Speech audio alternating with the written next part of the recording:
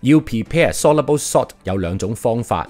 如果要 prepare 嘅 soluble salt 唔係 Group 1同埋 ammonium salt 啫，我哋就可以用 metal insoluble 嘅 metal oxide、metal hydroxide， 又或者 metal carbonate 同 acid react。不過咧我就唔係好建議咧用 metal 啊，因為 metal 咧一係咧就好鬼 unreactive， 同 acid 咧未必有 reaction 噶噃；一係咧就好鬼 reactive， 同 acid react 嘅話咧爆炸都有份啊。所以咧如果識揀嘅話咧，我會選擇用 metal oxide 又或者 metal carbonate。例如要 prepare copper 2 sulfate， 我會選擇用黑色嘅 copper 2 oxide react with dilute sulfuric acid。首先將黑色嘅 calcium oxide 逐啲加落去 dilute sulfuric acid， 然之後咧加熱去加快嗰個 reaction rate， 一邊加一邊搞，直至到加落 acid 嘅 copper 2 oxide 唔溶為止。Copper 2 oxide 溶喺 sulfuric acid 係因為 copper 2 oxide 會 react with sulfuric acid 而產生 water soluble 嘅 copper 2 sulfate。但當嗰啲 acid 係 completely react 之後咧，你再加落嘅 copper oxide 咧就唔會再溶啦。咁所以咧，當見到有黑色嘅 solid remain undissolved 咧，即係表示所有嘅 acid 咧係 react 晒，而嗰個 solution 咧就唔會再有 sulfuric acid 啦，而只係剩翻 pure 嘅 copper 2 sulfate solution。跟住咧，我哋就可以將 excess 嘅 copper 2 oxide 咧用 filtration 將佢 filter off， 而個 filtrate 咧就會係 dilute 嘅 copper 2 sulfate solution 啦。但係要從個 filtrate 裏邊攞翻 dissolve 咗嘅 copper 2 sulfate 咧，我哋就可以用 crystallization 啦。但係喺 crystallization 之前咧，一定要將個 filtrate concentrate。個做法咧就將佢咧係 steam bath。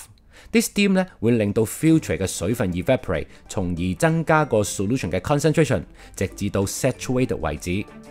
因為 solute 嘅 solubility 係會隨住個 temperature 而下降㗎。咁所以咧，當 hot and saturated 嘅 solution cool down， 本來溶咗嘅 solute 咧就會嘔翻晒出嚟，而變成 crystal 啦。cool down 嘅速度越慢 ，grow 出嚟嗰粒 crystal 咧就會越大粒。再將 crystallize 咗出嚟嘅 crystal filter off， 再用凍水將佢嘅表面嘅 impurity wash out， 再用 filter paper 印乾表面嘅水分，再 dry 一陣咧 ，dry 嘅 copper 2 sulfate crystal 咧就成功製成啦。但係如果要 prepare 嘅係 Group 1嘅 metal salt 又或者 ammonium salt， 就唔可以咧用以上嘅方法啦。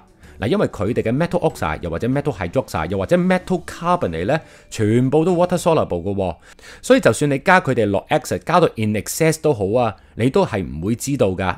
因為 excess 嘅 metal hydroxide 又或者 metal carbonate 咧，都會溶咗喺個 solution 裏邊㗎。咁點知道加落去嘅 metal hydroxide 又或者 metal carbonate 係 just completely react with the acid 咧？嗱，咁就要靠 indicator 幫手啦。例如我要 prepare sodium chloride 嘅 crystal， 我哋就可以透過 titration 將 sodium hydroxide 加落 hydrochloric acid。titration 嘅 detail 咧，大家可以參考翻 titration 嘅 video clip。簡單講呢個做法就係咁樣㗎。首先咧，我哋就要抽25 cm cube 嘅 dilute hydrochloric acid 落去 conical flask， 加2滴 indicator， 例如 methyl orange 落去個 hydrochloric acid 度啦。我哋再用 burette 加 sodium hydroxide 落 hydrochloric acid， 直至到個 methyl orange 由紅色轉成橙色。記低用咗幾多 volume 嘅 sodium hydroxide 先至可以達到 end point， 然後我哋再做多次 titration。同樣嘅做法不過今次咧我哋就唔加 indicator， 直接加翻同第一次相同 volume 嘅 sodium hydroxide 落去 hydrochloric acid。